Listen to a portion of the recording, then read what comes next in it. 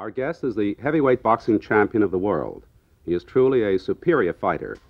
Cassius Clay won the championship by defeating all contenders and then by knocking out Sonny Liston. Cassius Clay has been in the headlines many times and for different reasons. He has just returned from overseas, where he visited Egypt, Ghana, Nigeria. He now is known as Muhammad Ali. We'll start the questioning with Georgianne O'Kane of the New York World Telegram. You have said, "I want peace, and I do not find peace in an integrated world." Are you opposed to integration?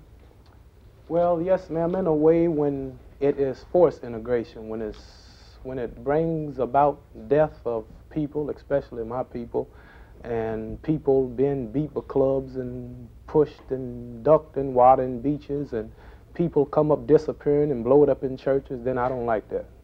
Then what is your answer for the American Negro? Well, my answer would direct to the answer of our leading teacher, the Honorable Elijah Muhammad.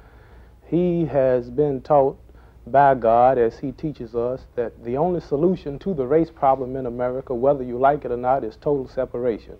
And every day the whites are proving it. I understand that they are gunning to pass a civil rights bill, and the closer they get to passing it, the more violent the people get, and this will really help to keep it back. And the so-called Negroes are asking for peace, and every day they're not fighting back. They love everybody, but they're steady being mistreated, so there's only one solution, is to separate. Now, you recently said that every black man in America should come see Africa. Quote, "That's where home is," unquote. That's right. Are you planning to move to Africa and make it your home? Well, I would love to, but as our leader teach, when we do go, we're going to have the whole 22 million, or we won't leave. But yes, Africa, I was surprised to see Africa, to see all the colleges and universities and how civilized and educated the people were. And I didn't see one savage, or I didn't see one uncivilized person. Everybody was so clean and respectable, and it's really unbelievable. We'll have a question now from Gay Pauley. Mr. Clay, you're a hero to your own race. I'm just wondering why you're staying aloof from the civil rights struggle in the South. Well, for one reason, I don't want to get killed. That's a good reason. And we are for all of our people. We want to see all of our people, the whole 22 million, receive freedom, justice, and equality. And we have various leaders who have different ways of going about getting freedom for what they think is freedom. But after hearing the teachings of our leader, the only way we can be free is the first, number one, is to respect ourselves, do something for ourselves, and most of all, protect our women, which is something my men don't do. And after hearing these things, well, then we feel real foolish getting coffee poured on us, and in the eyes of the intelligent world, begging for a job or begging for a cup of coffee when other people are controlling their own governments and their land. So this is not nothing to us. But as a hero, don't you think that participation in the sit-ins and the demonstrations might do some good rather than you setting off ignoring the whole thing? I'm not ignoring it. I'm with the freedom movement. I'm with the Honorable Elijah Muhammad, and he's the only leader in America who's bold enough to really speak the truth. I'm sure you admit that. And he will be here speaking soon, and I will be there, and these are the things I participate in. Going to other countries, talking to people such as President Nasser, President Kwame Nkrumah, talking to people who have who control the world. This is what I call freedom and good demonstrations, and these things I do, and it just cheapens me, the world heavyweight champion, to be in some restaurant trying to get a cup of coffee. When they get there, I'm going to need to buy the coffee. When I get in, I'm not going to like the music on the jukebox. Deep in your heart, you don't want me there, so that's foolish. What is your attitude toward the white man, really? Well, I can't really say what my attitude is. I don't, that's not for me to say. I'd have to, you could put that question on our leader, and he could give you a good answer. Sarah Slack, Amsterdam News.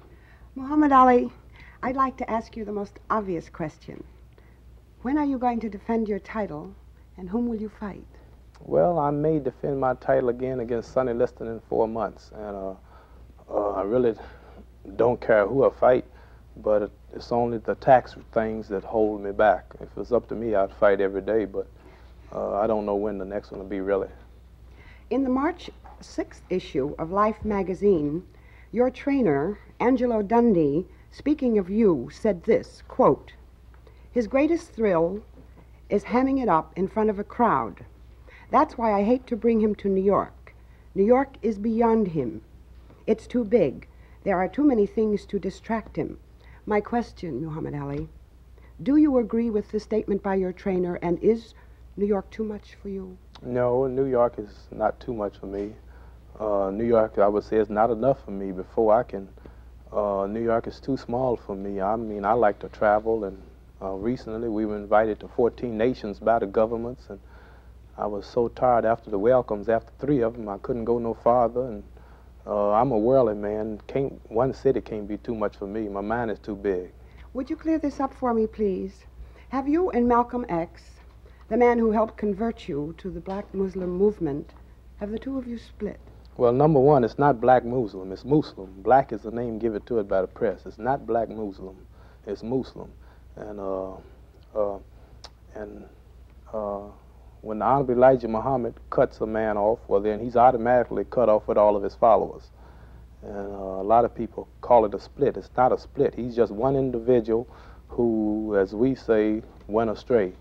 And when say like 2 governments split, one leader takes half, another leader takes half. Malcolm X is just there, and this is not a split. It's not. He's not big enough to be called a split.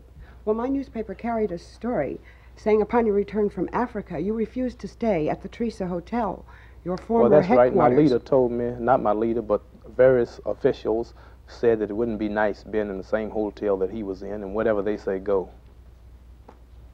Georgiano Kane, New York World Telegram.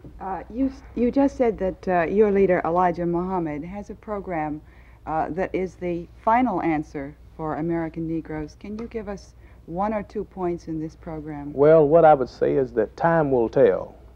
You have 22 million people wanting to integrate, pushing integrating, and dying for integration, and what they want. And when they don't get it, and when you get tired of beating them side the head with clubs, when you get tired of putting dogs on them, when you get tired of killing them, well, it won't be for one way for them to turn, and that's too our leading teacher. How do you feel about the white persons who are risking danger right now to help the Negro integrate? Well, I feel that you have 1 or 2 people acting other than themselves, but we have people such as New York City, Los Angeles, California, Chicago, all of these good northern cities. I don't see why they can't go on down and straighten out a few bad people. I can't let 1 or 2 people blind me to facts and reality. Many of the people who are now working in the South to help the Negro voters register are white persons. Do you feel these people are allies of yours and of your religion? No, they're good people, and for the cause they're fighting, they believe they're right, and that's all right. We have millions of people out of jobs. We have millions of people homeless, and there's the economical situation of the country is going, and just integration and the right to go in a restaurant is not going to solve nothing.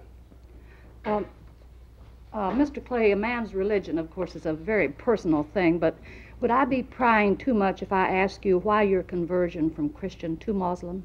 First of all, I'm going to say, I have a new name now. It's Muhammad Ali. Ali, yes. After hearing the leading, our teacher, after he teaches us all about, we are a nation of 20 million people that have no knowledge of self. That's a fact. We're a nation of 22 million people that have other names than our own kind. That's a fact. We're a nation of 22 million people who have no unity among us whatsoever. That's a fact. We're a nation of 22 million people that no one wants to be bothered with or even socialized with. That's a fact. We're a nation of 22 million people who are from another land, and when we were in that land, we had a religion, we had a name, we had a God. And after hearing the teachings of our leader, a man's mind is never the same again. And you can't help from being converted to the religion of Islam, because I was invited to 14 Islamic countries, and these people are the oldest people on the planet. So whatever they had was first. So whatever they had must be better than something 2,000 years old. To get back to your attitude toward the white man, you've been quoted as saying, "Why should I hate the white man? Because white man's money made me what I am." Was that? No, I've never said that. You've never said not like that. They call us people, they call us, they say Muslims hate people. That sounds real ignorant on the part of a white saying something like that when as a whole, we are the victims of hate. We are the ones that are hated. And we're the ones who are stoned and blowed up and killed and beat up every day and mistreated like animals, so we can't be no haters. If they call our leader hate teacher, if the black people don't hate the white people after 400 years, then it's too late for somebody to teach them hate. Muhammad Ali, while you were in Cairo, a pamphlet about Elijah Muhammad's Muslim movement was prepared and distributed by our United States Embassy there. According to reliable reports, this pamphlet is uncomplimentary and attacks Elijah Muhammad's Muslim movement. Did you see this pamphlet while you were visiting the UAR? No, ma'am, I did not see that pamphlet, and I don't believe that's true. Anybody attacking the Honorable Elijah Muhammad would be run out of Egypt. I talked to President Nasser and all kind of Islamic officials of the scholars and Al-Azhar, the oldest college in Egypt, and everybody sends their greetings and their love, and he was welcome, a open invitation to come to Cairo whenever he can, he and his family, and everybody talks about him all day, and they just love him. And that's not true. While you were in Egypt, you were quoted as saying, "How is it going to look when I go home to my hometown and am treated like an animal?" No. Are you mistreated in this country No, yourself? ma'am. I'm never treated like an animal. No one will lay a hand on me. But I didn't say exactly that. That's one thing that I know that our leader teaches the truth about when he says that the average person here is hypocritical and lie.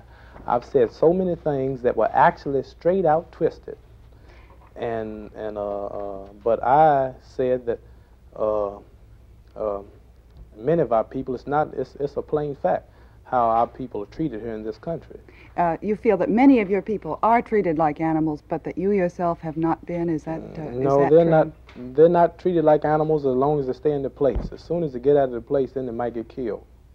Muhammad That's Ali, a fact. excuse me, a few minutes ago, in answer to a question from Gay Pauley, you kept saying, "We're a nation, we're a nation." You said that about 4 or 5 times, and I'm curious. When you say we, Negro people, are a nation, are you apart from the American nation? Do you feel that you're separate? Well, our leader teaches us that we are a nation within a nation. There are 27 million people in Egypt, and there are about that many Negroes in America, so-called Negroes. Well, if you have 27 million black people here, then that's a nation within a nation. It's a fact that this is not our nation. Every day that's proved by whites, part of whites, that this is not our nation. That you don't consider yourself first an American? No, sir. No, First, sir. you are what? Proud to say no. First, I'm a black man. I'm an Afro-American. See, if a Chinese is born here, he's called a Chinese-American. If an Indian is born here, he's called Indian. He may be Indian-American. called an American of Chinese origin. Depends on how you want to put it. Well, I'm not no American. I'm a black man. I wouldn't want to cheapen myself like that because my country is old. Can't date the history of my people, and I would be cutting my history off if I just say I'm American first, and that's only 510 years old. Mm-hmm. So I'm proud to say I'm an African.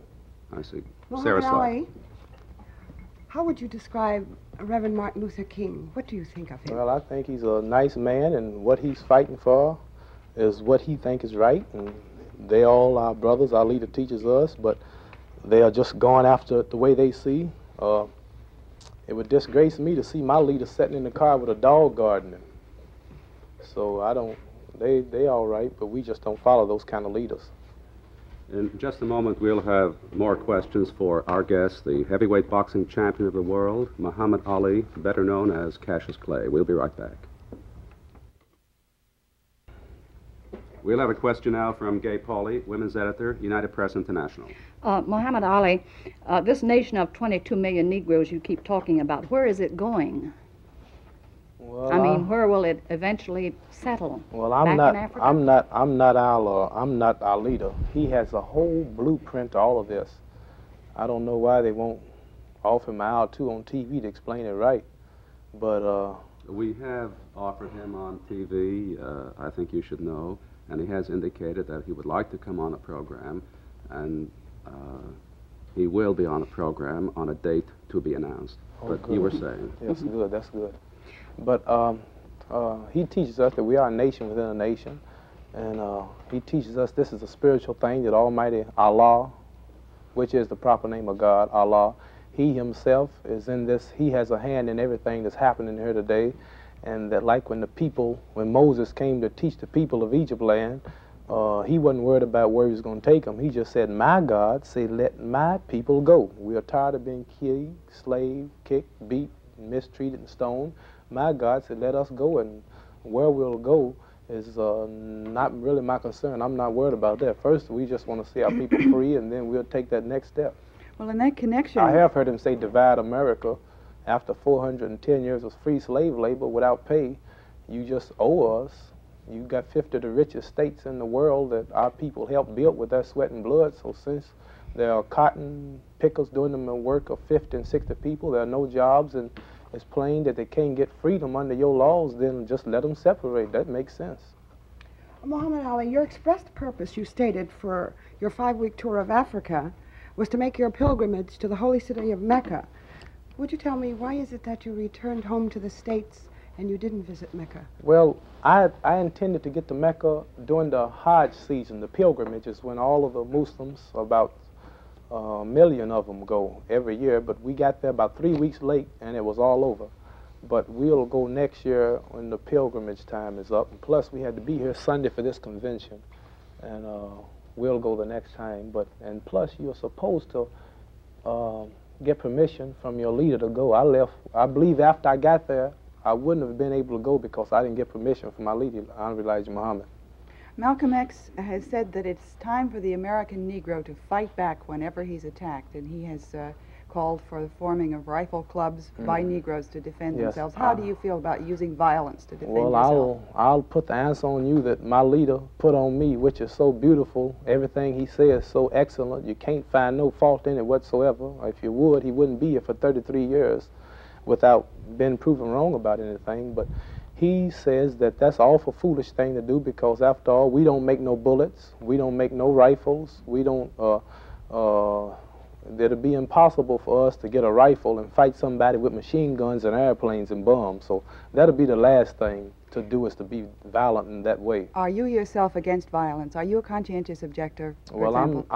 I'm not against violence when it comes to defending yourself. If someone attacks me, then we are all taught to fight to death, but we are never aggressive. Muhammad Ali, the Army has rejected you as, in the Army's terms, not qualified for military duty. Is that a final decision, or is there a chance that'll come up for review again? I don't know. That's up to the officials or the people in Washington. They made the decision. Well, the Army didn't go into details. What do you think happened? I don't know. If they didn't go into details, I don't see where I should. That takes care of the Army. Muhammad Ali, are you preparing to become a Muslim minister with the status similar to what Malcolm X had? Well, I don't really know what I'm here for. I don't know what my mission is. All my life I've been I would say a little prophet-like in all of the fights I predict. I mean, I'm always in tight spots. I'm always getting out of them. I never get hurt, and I'm always managing to do something that's for the first time in history, and God controls my life. I don't know where I'm going or what I'm doing. I went into Cairo, Egypt, and the pyramids of Egypt have 3,200,000 blocks, and now the pyramid of Egypt have 3,199,000. They gave me a stone out of the pyramid of Egypt, and they gave me the top of the tallest mountain in Accra, Ghana, called Whole Mountain, overlooking all Africa. And when I went over there, millions of people were following me and turning over cars, and I don't know what I'm doing here. I don't know what my mission is. I don't know. I don't control my own life. I'm just going from day to day, and I might be a minister, I might not, and I don't know what I'm going to be. In just a moment, we'll have more questions for our guest, Cassius Clay, the world heavyweight boxing champion, now known as Muhammad Ali. We'll be right back. A question now from Sarah Slack of the Amsterdam News. Muhammad Ali, what effect do you think your being a Muslim will have on your next box office receipts? Well, let me see what effect. It will be the first real fight that the whole world was watching. I have people who will be coming here from Turkey, Baghdad, Pakistan, Saudi Arabia, Cairo, Egypt, and many, the Sudan, various ambassadors have promised me that they will be at ringside. The whole Asiatic African world will be watching my next fight, and this will be the biggest, the next one will be the biggest fight of all fights. Muhammad Ali, the number of deaths from injuries in the ring has caused many authorities to call for outlawing of boxing. What changes would you like to see made in boxing regulations, perhaps to make the fight game safer? Well, the only thing I could see to make it safer would be for a fighter to be tested before a fight, like they should make him run 5 miles before a fight, and if he's not really a fighter, they should not let him fight. But people get killed in more things than fighting, such as football, baseball, horse racing, car racing, and airplanes falling out of the sky. But are there any changes you'd like to see made in ring Yeah, regulations? just take people that are not qualified and don't let them fight. Excuse me, I'm wondering, you've said that you consider yourself not an American first, but if the chance came, would you fight for this country? Well, if somebody attacked the country, naturally I'd have to fight. Then you are not a conscientious objector in the sense of not taking arms for America, right? Well, I'd take arms for myself. If somebody start fighting, I'd have to fight. Then you identify I'd yourself get killed. with Yeah, I have America to fight. that much. Yeah. Sarah Well, Slack. whether it's on the street or anywhere, I'd have to fight if somebody attacked the country. Muhammad Ali, Malcolm X has formed a new black nationalist army movement. Will you consider joining his organization? That's a crazy question.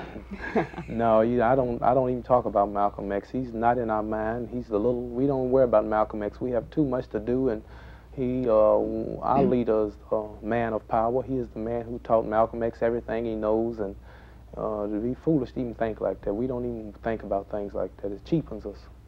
I'm sorry we don't have time for any more questions.